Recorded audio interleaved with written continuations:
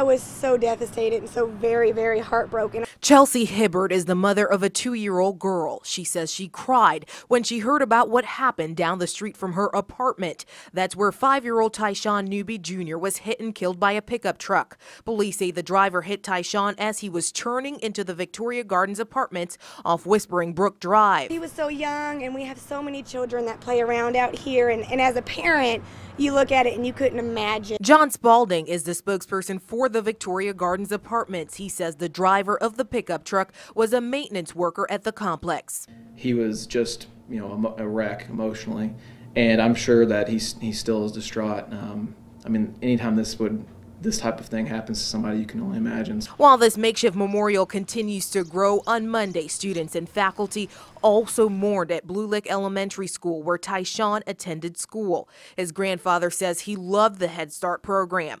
In a statement, Principal Amy Ullman says, in part, "We are deeply saddened with the loss of our Blue Lick student." She went on to say, "Our thoughts are with the family during this difficult time."